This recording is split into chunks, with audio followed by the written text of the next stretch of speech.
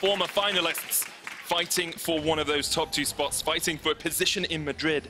Because remember, if you get top 2, you get semi-finals, and that means you are going to Madrid. It was on a Ghost Poro, so was spotted out. Trade in the mid lane as well. The Drowsy down on Betsy, but Perkz now needs to get away from this. Fight still happening on the top side. The stun combo is enough, and G2 get first blood to be able to walk away from this one. A bit of a CS lead down towards that top lane. Joker's on the hunt. Predator, Ruin's just chasing in. Good rupture, but Joko will start tanking up now, and Wonder's dead. No way for him to get away. Joko! The mid lane, though, remember, hasn't got the flash, has portal jump, but is he going to be able to get away from a Ragnarocking Olaf? No, he's not. That's one down, and Jankos can do nothing about it. The arrow comes in, the utility AD carry catches Joko, and now here comes the chase. Kjarnan and Tom Kench coming up with it there as well, but Joko almost falls. He turns it back around. Jankos, flash, prison, cleanse from Betsy, but Kjarnan and with it here. Finally, the realm warp to get him away. Betsy will live to fight another day. Put him on a playmaker like the Zori. It's really exciting to watch, but we're going to find the bot lane here. Yeah, Nuke's not in the best of positions. Glacial Fisher comes out as well. Jankos there. The prison connects from long range, and that's one. Joko now comes in, trying to turn onto Kjarnan and Wadid, but the Abyssal Voyage will get them to safety. Is Jankos going to be able to get out of this difficult spot? I don't think so. Kill will be given across to Betsy, who gets it in the end. Just runs at people. Basically what he's doing now, just flashes the legitimately runs at people. It doesn't matter if you're good at utility AD carries if you're dead.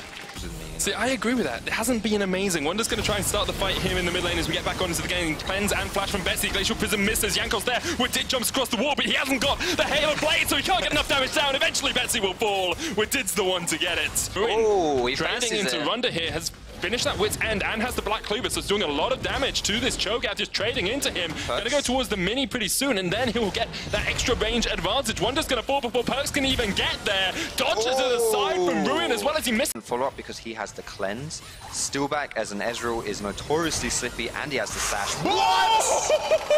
Oh my god. Perkz still standing up towards the side. The Baron down to 2,000. Joker's going in, looking for the steal. Can't get the smite because Cho'Gath secures it. Nah going for the inhibitor, but already Nukesalot is down, and Giants need to run for the hills here. They need to get away.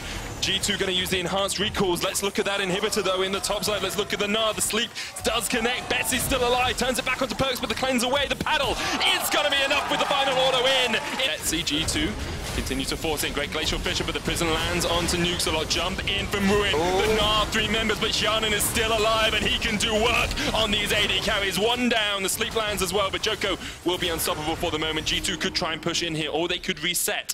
They do have super minions pushing in mid and that bottom lane now.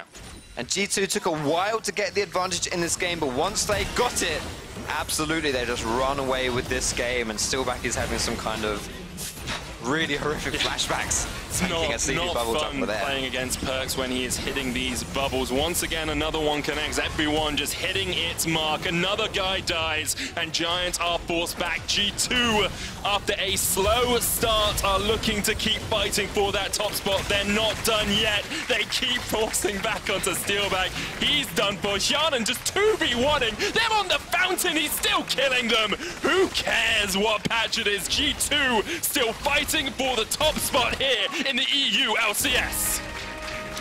What a performance out of G2's mid and bot lane that game. You mentioned Kjarnan stepping up, and if G2 want to